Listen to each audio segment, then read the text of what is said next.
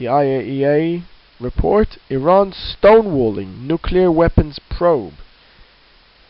It says that Iran is blocking attempts to investigate allegations that Tehran carried out research and experiments linked to a nuclear weapons program.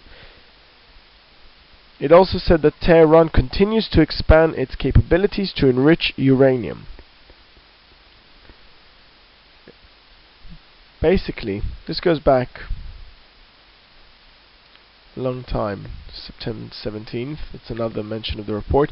Big Bang report blasts Iran. It's quite a far cry from IAEA follows illogical approach towards modality agreement. While confirming the agency's full-scope inspection and verification of Iran's nuclear activities, discovering no evidence of any military diversion, is premeditated with serious concern and outstanding questions. There you go. Well, outstanding questions, that's fair enough, but let's see what they are. The IAEA describes a collection of weaponization designs and documents that suggest Iran has tried to develop a nuclear warhead as alleged studies and wants Tehran to identify the factually correct parts of the documents and those it considers fabricated. Iran has not been forthcoming in replying to our questions, and we seem to be at a dead end there, a senior United Nations official was quoted as saying on Monday. Are we all aware what this means? The IAEA has nuclear weaponization program documents by Iran. Here we have some more. May 30th, 2008. Alarming. IAEA obtains Iran blueprint for nuclear warheads. Western diplomats said the agency was given an Iranian government document that illustrated a technique to mold uranium metal into the shape of a warhead. They said the agency determined that the blueprint was genuine and demonstrated Iran's interest in nuclear weapons. What's more, June 16th, 2008, Iran and North Korea may have bought nuclear missile blueprints.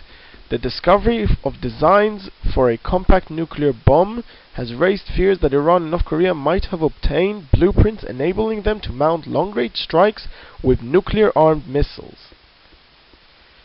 Now, we can see, as far back as 2005 this issue began. Although it's not the same, of course, because these are new released, but this is an older one released. Iranians admit receiving nuclear warhead blueprints from disgraced Pakistani expert. International suspicions of Iran's nuclear program heightened yesterday when it was revealed that Tehran had obtained a blueprint showing how to build the core of a nuclear warhead. Informed diplomats said the blueprint for casting uranium was required in making the core of a nuclear warhead. So what do we have? We have as far back as 2005 questions about blueprints, and then we have new ones raised by Iranian blueprints. Not just these are ones that they purchased. Now their excuse, as far as I've been able to gather, has been, oh, we got it for free with other schematics we purchased. This is for the older ones, the 2005 ones. Now that is the most ridiculous thing anyone has ever heard. What is it, a buy one get one free? You bought a blueprint for something, you got one free. It's ridiculous. But in any case, most people who are supportive of Iran's supposedly nuclear program, who constantly say to us, there's no proof whatsoever. There's no proof whatsoever. Even though I've just shown you several points of evidence, they still end up thinking, well, it's not a big problem. It's only, it's only Israel. Well, Israel's here. This is the Shahab 3 maximum range. As you can see, it goes well beyond Israel. Now that's fine, because missiles, aren't always designed to reach just their destination. It's usually reasonable to reach more. When I say fine, I mean fine as in that's their excuse, so that's fine. I don't mean it's acceptable, because obviously it's not. However, this is the Shahab 3.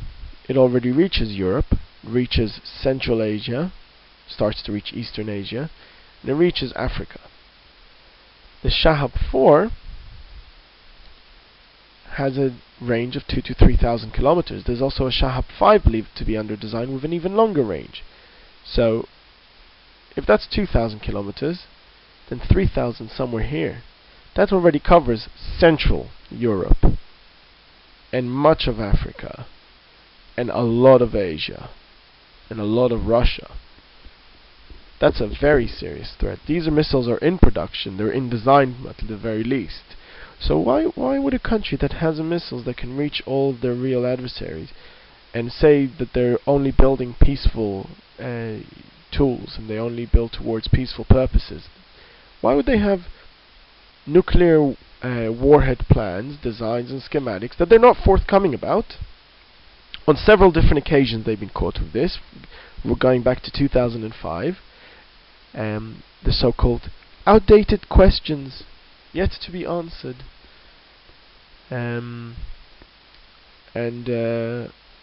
We can also see that they're not building weapons to reach Israel or regional enemies. They're building weapons to reach Europe. They're building weapons that will threaten the Western world. So really, I think the more evidence comes out, the more their intentions are clear, and it's incredible how people are still, how anyone is still fooled by this, still fooled by their excuses. It really does feel like anyone who's fooled by it is someone who wants it to not be true, rather than looks at what is available as evidence. This is what is available. This is what we know. And what we know is that the outstanding questions with Iran are about nuclear warhead designs that are found and are considered genuine by the IAEA. Now, the Western countries, many of them have been very critical of the IAEA and of Mohammed al-Baradei. So, in Israel they've called for him to be sacked. So it's not that he's exactly following their plans or their views. This feels like it's the drawn-out version of what should have been. So even in this drawn-out version, Iran still comes out with these results. It's still found that they've got nuclear weapon warhead designs. So I think the evidence is mounting, and I'm glad that the IAEA at least mentions it, but I'm amazed at the lack of mention in the media and discussions about these plans.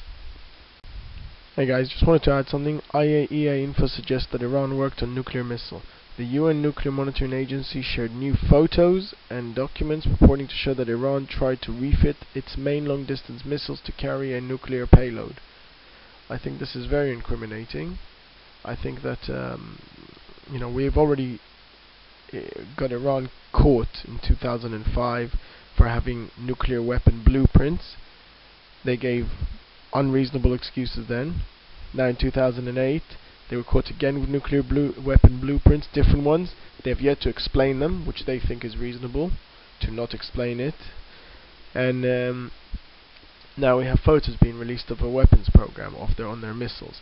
I think anyone who continues to defend them is just deluding themselves, and it's just doing this for it's becoming ever more evident that to defend Iran is to delude yourself. It's almost a habitual act rather than a fact-based act.